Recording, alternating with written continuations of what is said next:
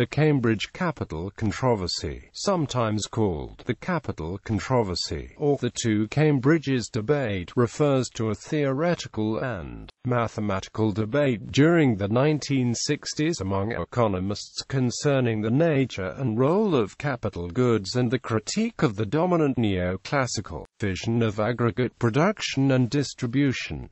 The name arises because of the location of the principles involved in the controversy. The debate was largely between economists such as Joan Robinson and Piero Sraffa at the University of Cambridge in England and economists such as Paul Samuelson and Robert Solow at the Massachusetts Institute of Technology in Cambridge, Massachusetts. The two schools are often labeled Sraffian or neo-Ricardian and neoclassical, respectively. Most of the debate is mathematical, but some major elements can be explained in simple terms and as part of the aggregation problem. That is, the critique of neoclassical capital theory might be summed up as saying that it suffers from the fallacy of composition, i.e., that we cannot simply jump from microeconomic conceptions to an understanding of production by society as a whole. The resolution of the debate, particularly how broad its implications are, has not been agreed upon by economists.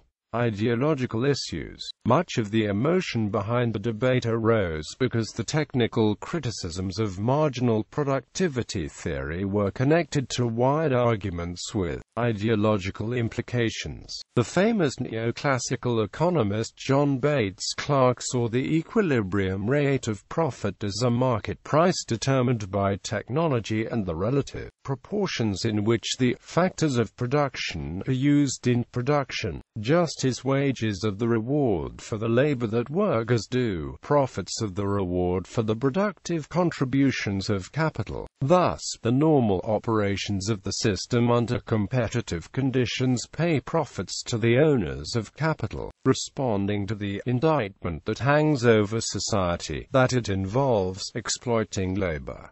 Clark wrote, "It is the purpose of this work to show that the distribution of the income of society is controlled by a natural law, and that this law, if it worked without friction, would give to every agent of production the amount of wealth which that agent creates. However, wages may be adjusted by bargains freely made between individual men. The rates of pay that result from such transactions tend, it is here claimed, to equal that part of the product of industry which is traceable to the labor itself, and however interest may be adjusted by similarly free bargaining, it naturally tends to equal the fractional product that is separately traceable to capital.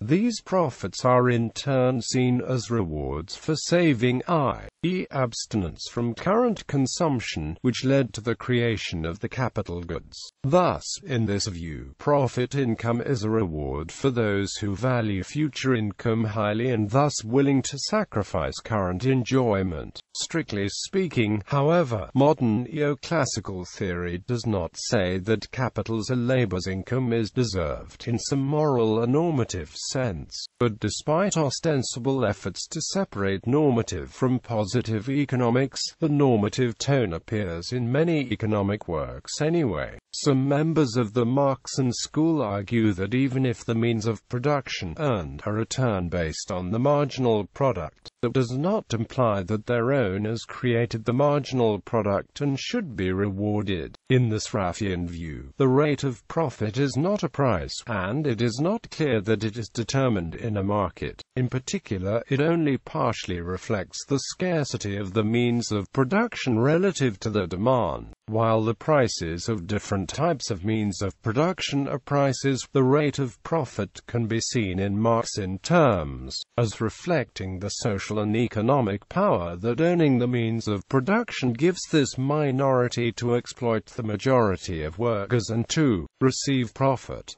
But not all followers of Sraffa interpret his theory of production and capital in this Marxian way. Nor do all Marxists embrace the Sraffian model. In fact, such authors as Michael Lebowitz and Frank Roosevelt are highly critical of Sraffian interpretations, except as a narrow technical critique of the neoclassical view. There are also Marxian economists like Michael Albert and Robin Harnell, who consider the Sraffian theory of prices, wages and profit to be superior to Marx's own theory.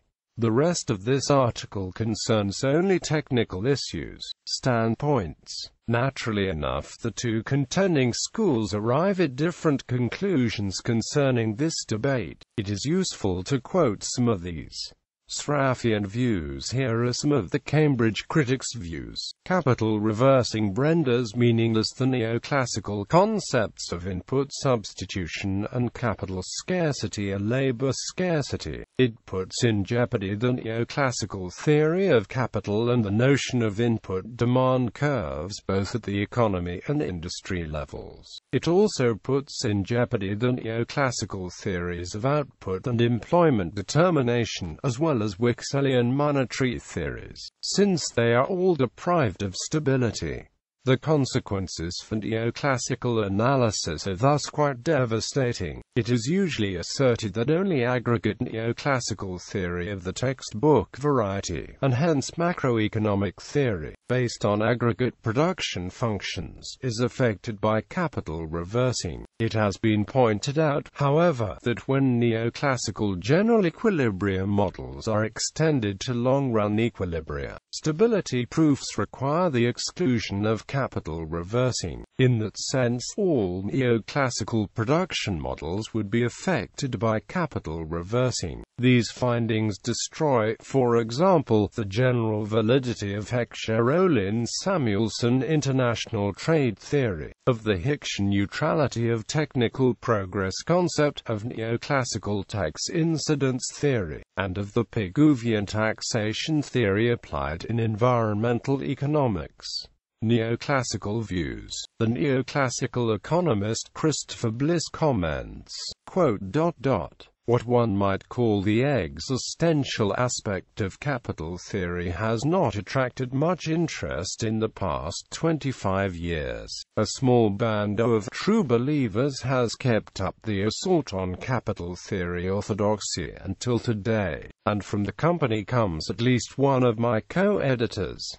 I shall call that loosely connected school the Anglo-Italian theorists. No simple name is ideal, but the one I have chosen indicates at least that the influences of Piero Sraffa and Joan Robinson, in particular, are of central importance. Even in that case, there is a flavor of necrophilia in the air. If one asks the question, what new idea has come out of Anglo-Italian thinking in the past 20 years? One creates an embarrassing social situation. This is because it is not clear that anything new has come out of the old, bitter debates. Meanwhile, mainstream theorizing has taken different directions. Interest has shifted from general equilibrium-style models to simple, mainly one-good models. Ramsey-style dynamic optimization models have largely displaced the fixed saving coefficient approach. The many consumers that Stiglitz implanted into neoclassical growth modeling did not flourish there. Instead, the representative agent is usually now the model's driver. Finally, the exogenous technical progress of Harrod and most writers on growth from whatever school in the 1960s and later has been joined by numerous models which make technical progress endogenous in one of the several possible ways. Can the old concerns about capital be taken out, dusted down and addressed to contemporary models? If that could be done, one would hope that its contribution could be more constructive than the mutually assured destruction approach that marred some of the 1960s debates. It is evident that richer models yield richer possibilities. They do not do that in proportion when optimization drives model solutions. However, we know that many agent models can have multiple equilibria when all agents optimize. There may be fruitful paths forward in that direction. Old contributions should best be left buried when they involve using capital as a stick to beat marginal theory. All optima imply marginal conditions in some form. These conditions are part of an overall solution. Neither they nor the quantities involved in them are prior to the overall solution. It reflects badly on economists and their keenness of intellect that this was not always obvious to everyone. Conclusion. Part of the problem in this debate revolved around the high level of abstraction and idealization that occurs in economic model building on topics such as capital and economic growth. The original neoclassical models of aggregate growth presented by Robert Solow and Sraffa were straightforward, with simple results and uncomplicated conclusions which implied predictions about the real, empirical world. The followers of Robinson and Sraffa argued that more sophisticated and complicated mathematical models implied that for the Solow-Swan model to say anything about the world, crucial unrealistic assumptions must be true. To choose an example that did not get much attention in the debate, the Solow-Swan model assumes a continuously attained equilibrium with full employment of all resources. Contrary to Keynesian economics, saving determines investment in these models. The fact that the critique was also stated entirely using exactly the same kind of unrealistic assumptions meant that it was very difficult to do anything but criticize Solow and Swan. That is, Sraffian models were explicitly divorced from empirical reality, and, as is very common in debates, it was much easier to destroy neoclassical theory than to develop a full-scale alternative that can help us understand the world. In short, the progress produced by the Cambridge controversy was from the unrealistic reliance on unstated or unknown assumptions to a clear consciousness about the need to make such assumptions. But this left the Sraffians in a situation where the unreal assumptions prevented most empirical applications, along with further developments of the theory. Thus it is not surprising that Bliss asks, what new idea has come out of Anglo-Italian thinking in the past 20 years? Even though Sraffa, Robinson, and others had argued that its foundations were unfounded, the Solow-Swan growth model based on a single-valued aggregate stock of capital goods has remained a centerpiece of neoclassical macroeconomics and growth theory. It is also the basis for the new growth theory. Quote, in some cases, the use of an aggregate production function is justified with an appeal to an instrumentalist methodology and a need for simplicity in empirical work. Neoclassical theorists such as Bliss have generally accepted the Anglo-Italian critique of the simple neoclassical model and have moved on, applying the more general political economic vision of neoclassical economics to new questions. Some theorists such as Bliss, Edwin Burmeister, and Frank Hahn argued that rigorous neoclassical theory is most appropriately set forth in terms of microeconomics and intertemporal general equilibrium models. The critics, such as Pierangelo Garagnani, Fabio Petri, and Bertram Schfold, have repeatedly argued that such models are not empirically applicable and that, in any case, the capital theoretical problems reappear in such models in a different form. The abstract nature of such models has made it more difficult to clearly reveal such problems in as clear a form as they appear in long-period models. Since Samuelson had been one of the main neoclassical defenders of the idea that heterogeneous capital could be treated as a single capital good, his article conclusively showed that results from simplified models with one capital good do not necessarily hold in more general models. He thus mostly uses multisectoral models of the Leontief-Sraffian tradition instead of the neoclassical aggregate model. Most often, neoclassicals simply ignore the controversy, while many do not even know about it. Indeed, the vast majority of economics graduate schools in the United States do not teach their students about it. It is important, for the record, to recognize that key participants in the debate openly admitted their mistakes.